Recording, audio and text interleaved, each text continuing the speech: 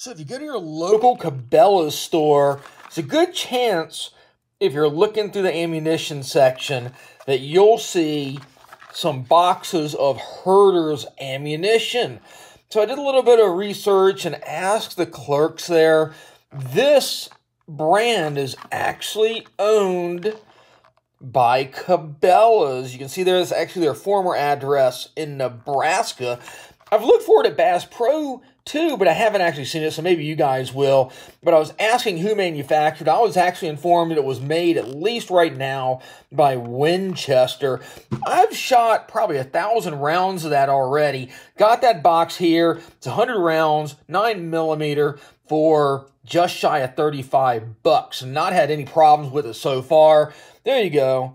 That's one of them out of another package. You are looking at a brass casing, and these actually work really well.